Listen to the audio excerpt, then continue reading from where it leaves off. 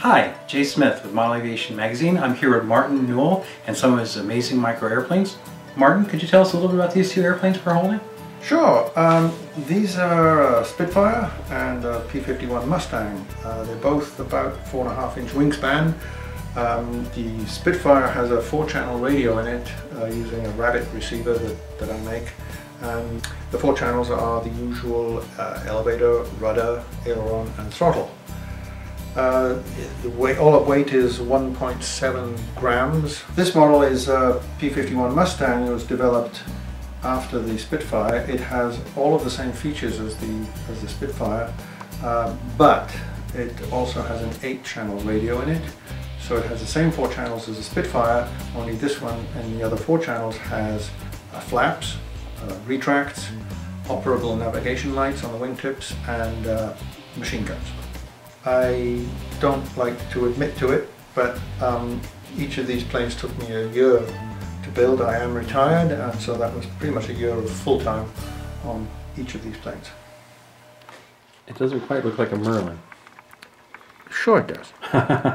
So there's the motor, and the wires are a little bit short on this, but what I've got is 2 pins in the back of the motor and the same kind of socketed connectors. So on the other side, shall I turn that? And so you've got this chip here. It's made by a company, Allegro. That's the controller chip. And what's inside there is a Hall sensor. That's a transistor which is switched by a magnetic field.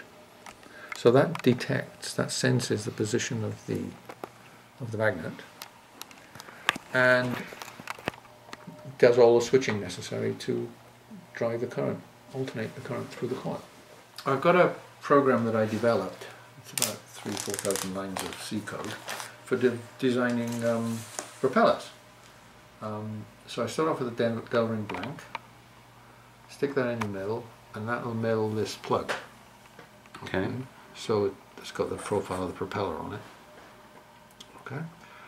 Then you lay epoxy impregnated carbon fiber cloth over that plug and pop it inside a piece of shrink tubing.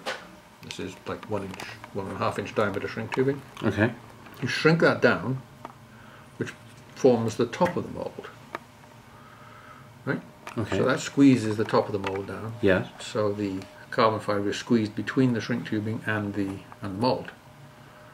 So you let that set up. Then I put it back in the mill.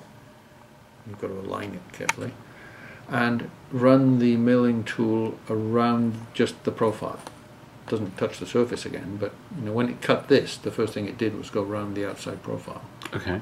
So it runs around that outside profile again, cutting off the carbon cloth, and then you pop the prop off and it's virtually finished.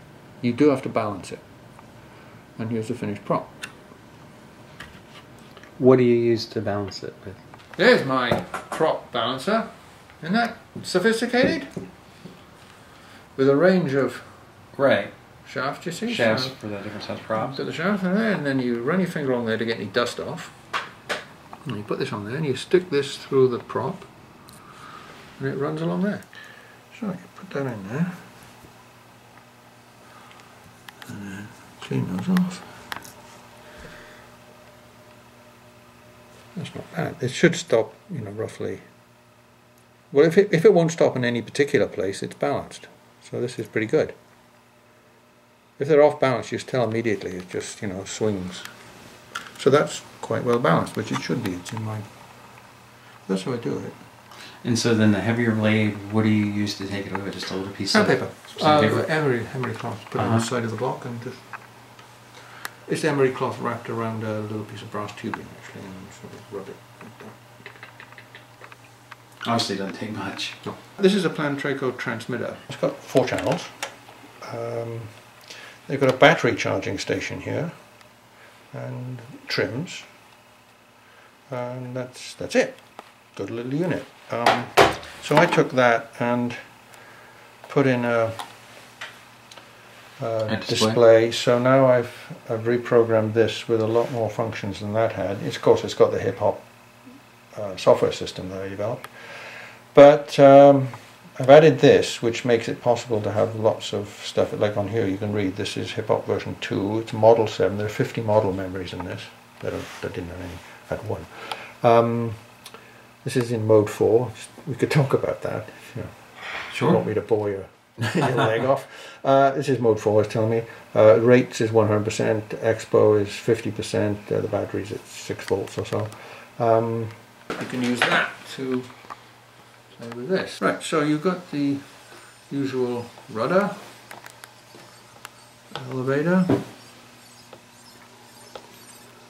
okay, ailerons, which are hard to see. They're up only, so I'm going to operate the left aileron. Yes. Okay, and it's deliberately very, very slight. Throttle, of course. Flaps.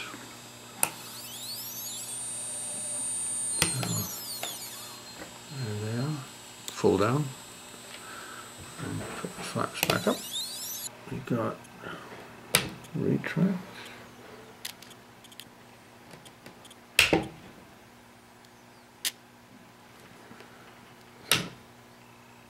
They were meant to be, they're slow going up, but coming down they're more jerky than I would like. We've got operable nav lights, so you can have them full on or flashing.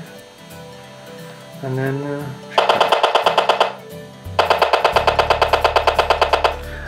so and that sound is coming out of here, which is another enhancement I made to the track.